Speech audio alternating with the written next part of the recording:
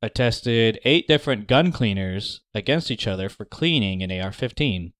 I did this because I was already doing a lubricant test and repeatedly shooting a standardized course of fire, and I needed to clean a gun each time, so I might as well test out a few gun cleaners. That's pretty cheap on top of the ammo cost, so might as well.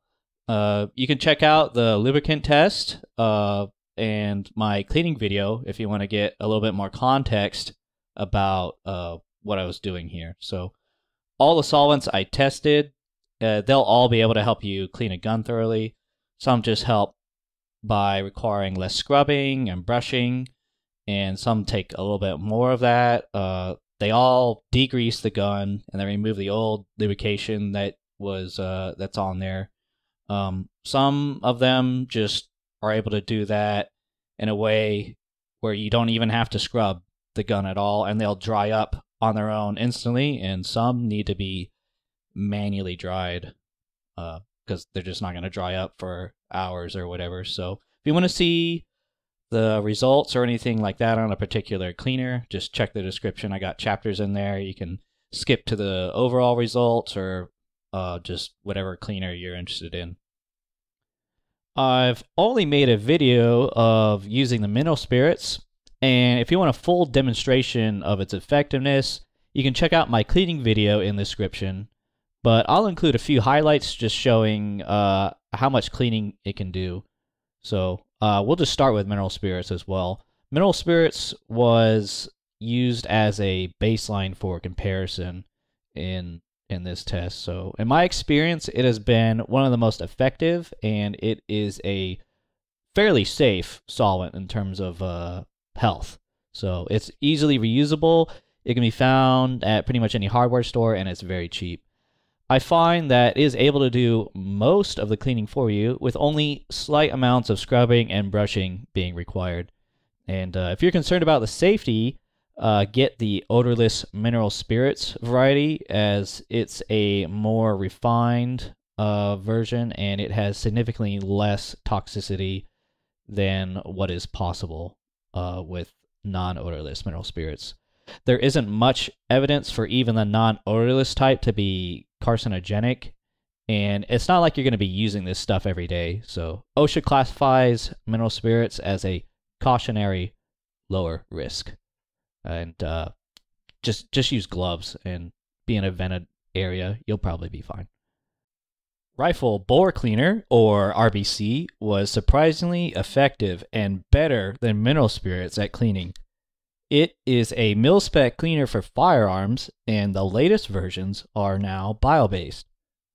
I purchased mine from Blue Eagle, as they were the only sellers at the time, but it appears G96 also sells RBC as of the making of this video, and they are one of the qualified vendors for the military.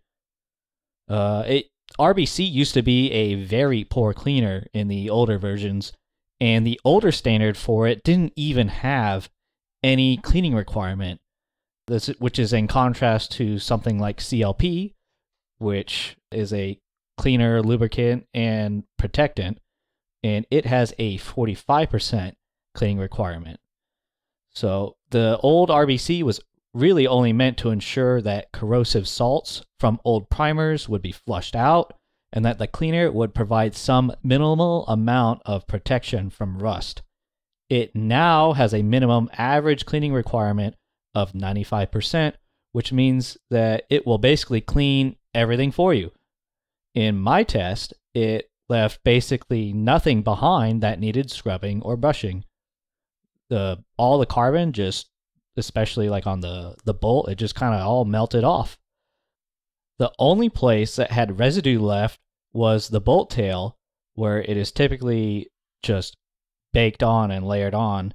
Even there, the RBC did soften that carbon enough for the blue nylon brush that I use in my cleaning video. It was able to remove some of that carbon. So perhaps letting it soak longer than a minute or two would help to get rid more of the carbon. But I was just performing a quick field test of this sort of stuff where you would be quickly cleaning it in the field and not letting it soak for more than a few minutes. And RBC's performance in this manner, with how I used it, it was equivalent to some of the strongest solvents available. So this is a pretty good result. It has a slight smell. It's not bad. It might be described in a way like how Hops 9 has a smell, but it is often considered not unpleasant by many people. RBC was slow to dry and needed manual drying, much like the water-based cleaners. Simple Green was not as good as mineral spirits and required more effort to get it to the same level of cleanliness. It is water-based and requires a decent amount of effort to dry. It's fairly available. It doesn't cost that much. It's very safe and overall nice to work with regarding health hazards. M-Pro 7 Cleaner was almost as good as RBC and about as good as mineral spirits. It is water-based and needs effort to dry like Simple Green or RBC. D-Limonene was better than RBC and mineral spirits. It has a very strong citrus smell that I still found pleasant. It dries almost as easily as mineral spirits does. I'd say this is the best overall cleaner when considering health, effectiveness, and drying. It is extremely safe on its own in regards to health effects. In fact, some people take it in a pure pill form for digestive issues. The FDA categorized d-Limonene as generally recognized as safe when used as a food additive for synthetic flavoring. It occurs naturally in citrus, fruits, and so on, which makes it probably the safest cleaner in this whole test. It is basically just a pure, highly refined orange oil, which makes it a bio-based product. As a comparison to mineral spirits, it was able to completely remove all the residue on the charging handle without scrubbing, whereas in my cleaning video, mineral spirits was only able to remove some of the residue without brushing. Trichloroethylene, often abbreviated as TCE, is a very strong solvent. It was easily the strongest cleaner in this test. It is so strong that it can attack and degrade nitrile, which is found in extractor inserts, as well as Vitin, which is also often found in the extractor O-rings. I used a aerosolized spray of Sprayway C60 in this test. While holding my upper by the barrel, I cleaned the inside of the upper by spraying from some distance, and so I didn't get any on my hands or anything. And the upper was essentially white glove clean in only a few seconds, and the solvent dried up only a second or two after the carbon had just dripped out. So it was a very fast, very strong, very effective, and very clean by the end. I sprayed some in my tub and started cleaning my bolt carrier, which ended up going through the nitrile gloves I was using in about a minute or less, and it started giving my hands a burning sensation. So this solvent has some documented health effects from chronic exposure, so be careful with this one. Baby wipes are, at this point, almost a military tradition of firearms cleaners. I have used them while I was in the Army, and countless others from other branches have as well. Baby wipes were convenient in that they are sold at the post exchange.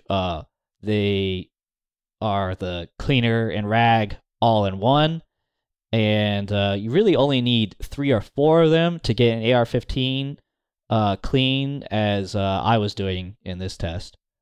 They were almost as good as mineral spirits, but they have a hard time cleaning the small crevices where the brushes have an easier time, and so you need to get a brush anyways, and it negates their advantage of being an all-in-one solution for that. So they work.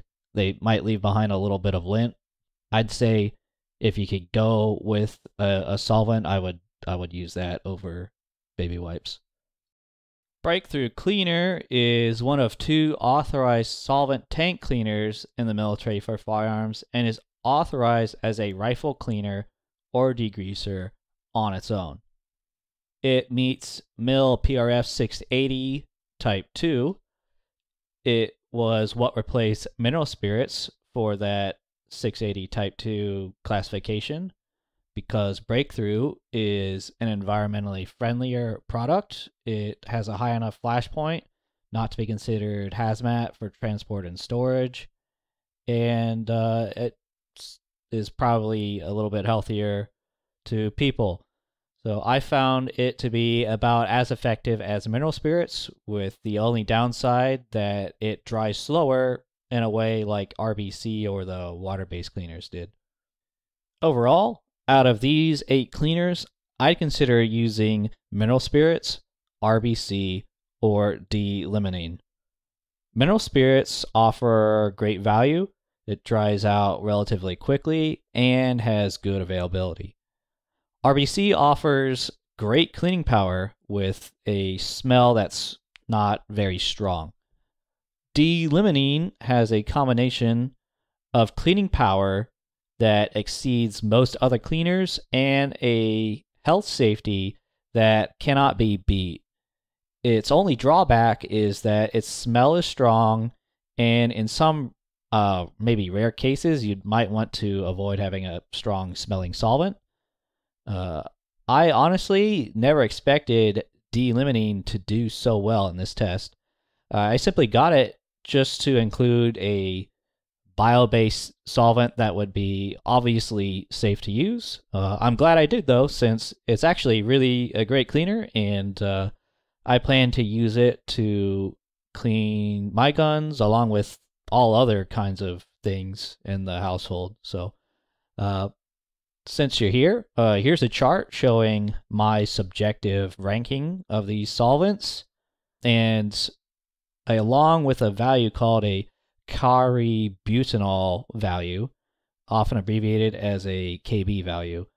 It's used in an ASTM test for hydrocarbon-based solvents, where the higher the KB number means that it's a stronger solvent. So you'll have a numerical value to compare solvents. That's it. Thanks for watching.